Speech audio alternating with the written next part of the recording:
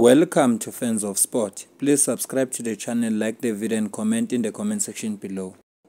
Former Kaizer Chiefs player Kaizer Chiefs is believed to have agreed terms with Supersport United. Kaizer Chiefs is amongst the players that Kaizer Chiefs has parted ways with.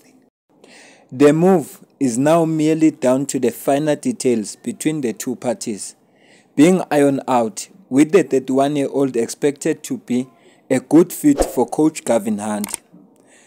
Kaizer Chiefs officially became a free agent last week when his stint at Amakos was brought to an end, after he had joined the Soweto Giants under similar circumstances, having left French League One club Montpellier in July 2021, with Amatzansa in the market to beef up a squad that is mostly made up of young players who enjoyed a baptism of fire in juggling the CAF Confederation Cup at the DStv Premiership last season. The imminent arrival of Kaizer Chiefs guarantees rich experience.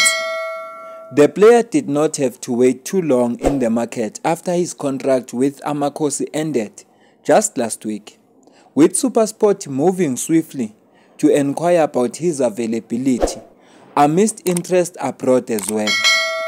Supersport United is working tirelessly behind the scene to add quality depth to their team on the back of losing teenager Chandra Campbell to Club Brugge in Belgium, as well as Selaelo Rasibucha to local rivals Orlando Pirates.